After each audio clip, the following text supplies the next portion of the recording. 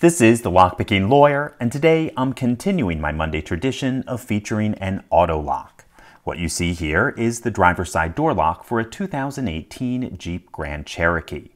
Like the locks in many cars, this is based on the wafer format, and this particular key design is shared across a wide range of Chrysler, Dodge, and Jeep vehicles. That means the leashy tool designed to open this Jeep, the CY24 model, will also open a large number of other vehicles. As usual, this tool is available over on covertinstruments.com. So let's give it a try.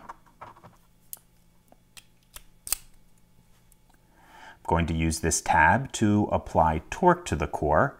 Then we'll start on wafer 2, little click there. Nothing on 3, nothing on 4. 5 is binding, click there. 6 is binding, click out of 6. 7 is binding tightly, nice click there. Little click out of 8. 2 feels set. Click out of 3. 4 is binding, click out of 4, and we got this open. Okay folks, as you saw, if you're using the right tools, picking these kinds of locks is a fast and simple matter.